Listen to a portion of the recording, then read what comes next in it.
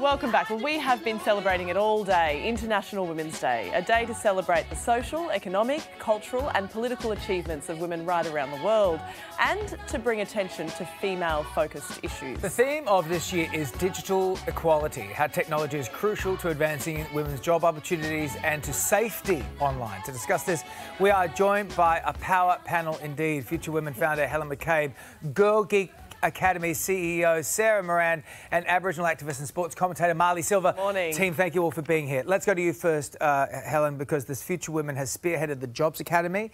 In your view, what's been, apart from the patriarchy and systemic problems, what else has been holding back that sort of equality in the workplace now that we know we needed to get there? Thanks, David. And I did wonder how to answer this question because of that. But I think the answer is flexible work, understanding that women actually need often to work only 2 or 3 days a week because they have caring responsibilities. And one of the things we find on the Jobs Academy is that organisations say that they support flexible work and part-time work, but they actually don't. They only support it for Sylvia because they know Sylvia because she's already proven herself. They don't really go that extra mile before you've got the full-time job. So if I was to say one thing, it is think about your hiring practices. Women still do most of the work at home. We know that, but let's park that for 1 minute. Think about 3 days a week, 2 days a week. There are a lot of women out there who've got a lot to offer. What about women when they're returning from, say, maternity leave? I know this is a pathway that you've been focused on at Future Women and finding access for women at that time in their life where they feel like professionally they may have stalled and they're trying to re-enter the workforce. What's some of the advice you give to women in that time in their life? Yeah, great question, because one of the big challenges we find is that women who take time out to have children, and that's partly because the male is more likely to earn more money and we know there is a pay gap. So it falls almost automatically on women to take the time out to raise children. And then their biggest challenge is how do they describe that career gap? Now, that career gap can be a year, it can be 10 years, and they really lose confidence, particularly around explaining that. What I say is that you have transferable skills. You need to know that actually more employers do acknowledge their If you run a house and a couple of children, you're pretty good at doing a whole bunch of things. So think about your transferable skills, go online, read about how to characterise them, because it can matter how you describe that career gap and it can make all the difference. Sarah, let's get digital. There's a focus on digital equality this year. What is the digital gender gap? And then how do we improve on that? Yeah, so in Australia, only 27% of technologists are women, despite 51% of game players being women, which is an unknown fact. A lot of gaming women out there. And so what we have is women are consumers of technology. We get in and use all of these things, but we're not building it. And unfortunately, only 0.7% of venture capital funding went to women in Australia in 2021, which means all the money went to dudes to go build cool stuff. And the dudes. And women didn't get that funding to be able to build technology that we would like to create. And so what we're doing to address that is we're doing things like running all-women hackathons, game jams, teaching girls coding. But unfortunately, since the pandemic hit, my organisation, I've had to do this as a side job because the funding isn't there, both from corporates and from the government, to be able to support these programs, which is really disappointing. Yeah. How do we all benefit as a society from having more girls and women in tech? Yeah, so the technology we create solves problems for everybody, but diverse teams are just amazing. So my partner, he's an iPhone developer, and the number of times he's like, I just wish there were women in the room. He complains to me at home about it, but having more women making decisions, having an input into what's being created. We think differently, we have different life experiences, and that's really important to see it reflected in the apps on our phones and the things that we use every day. Marley, let's bring you in now. As a sports commentator, how far have we come in establishing more opportunities, not only for women commentating sport, but for women in sport? Yeah, it certainly feels like the last couple of years have been a bit of a jetpack on, the back of women's sport. I think it was quite benefited in a weird way by COVID. We actually saw statistically about 70% of people were reporting that they were watching more women's sport, and that's pretty easy when we've got the likes of, you know, Ash Barty was still competing, won Wimbledon while we were all locked up, Jess Fox, Emma McKeon, the incredible Olympians we saw, and then now we're seeing this with the NRLW, AFLW, all of those women's codes are really growing in such positive ways. Of course, there's still a fair way to go when it comes to pay gaps, and also just anecdotally the respect that we give to female athletes. It's often still feels like a secondary, but I think that what is the most exciting thing and the thing that I love about working in sport is that for me, we're a sporting nation. It is the platform that we can reach people who are in that kind of camp that otherwise never think about gender. We, you know, even my dad, bless him, I'll throw him under the bus a little bit here. He was a professional rugby league player, and when the NRLW was first coming through, he was very, very anti it. And now, thanks to a little bit of convincing from myself, he started watching it, and he has become this massive advocate for what the girls deserve. And I've seen him change and really think about the gender disparity that still exists. You build the mountain and they will come, right, when it comes to sport. I just want to ask very quickly, we're out of time, but, you know, we know statistically also that women of colour face even more disadvantages than the rest of us.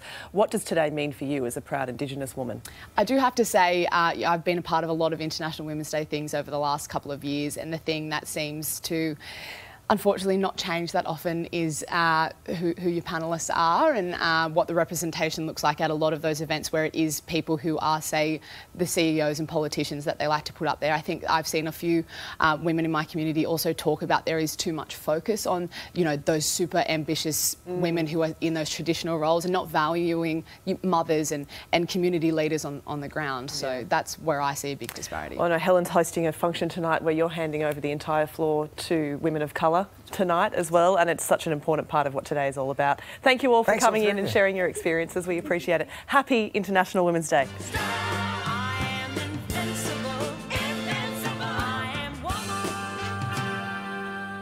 In 1908, 15,000 women marched through New York City.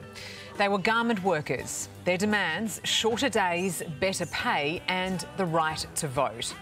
Demonstrations like this and the many that followed were spurred on by the universal female suffrage movement fighting for women's rights.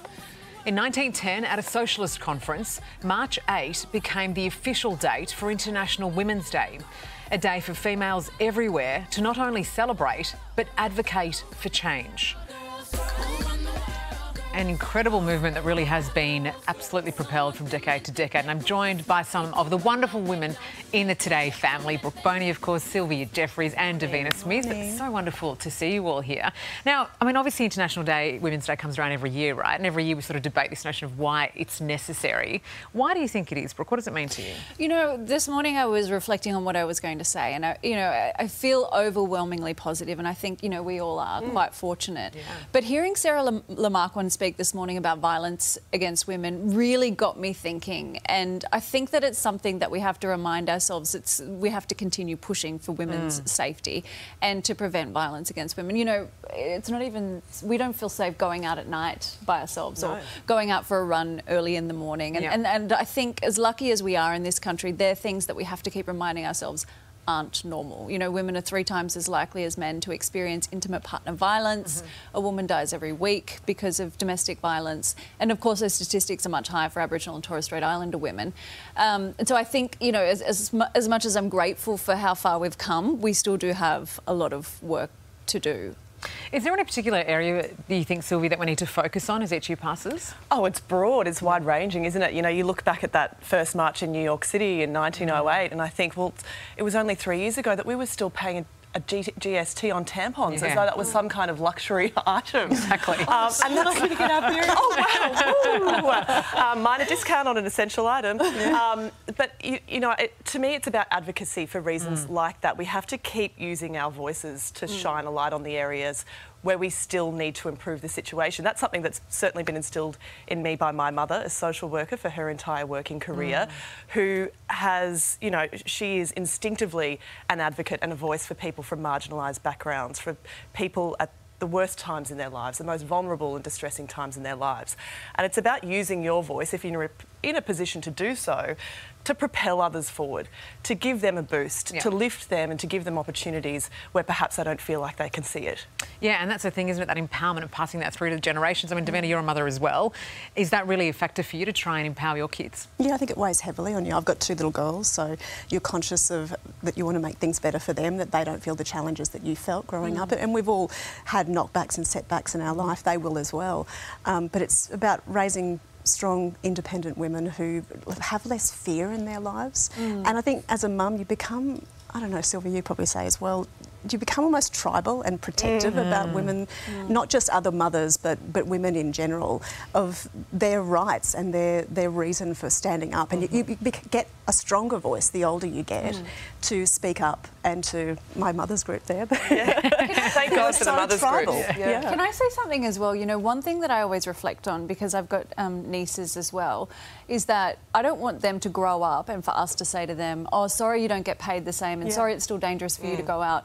We didn't want to push that hard because it made us feel uncomfortable or because it was too difficult for us to do. Like, we owe it to them to push as hard as we possibly can to close some of those gaps. And I think what's important too this year with the theme is equity versus equality, and there is a difference, and I think it's understanding that difference, because, you know, we're all born the same, but where we are in our lives in that particular time is different, right? And so it's about making sure that we're all on an even playing field. I mean, you only need to look at Iran, for example, where, you know, school kids, particularly young girls at school, are getting poisoned at the moment just for going to school. I mean, there is so much inequality that exists in the world, and I think today really highlights that we need to empower women to be able to take a stand and actually then do what they want to do with their life and be free to make those decisions, those choices. And embracing that equity is what they say. Like, everyone has, we've all got unique different stories and different backgrounds.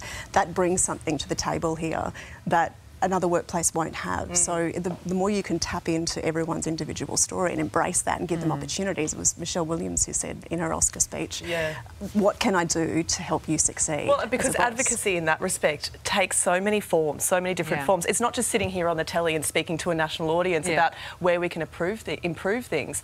It's going to your boss today and singing the praises of a female colleague and saying, here are some of her achievements and this is why she's making our lives better every single day in what she does.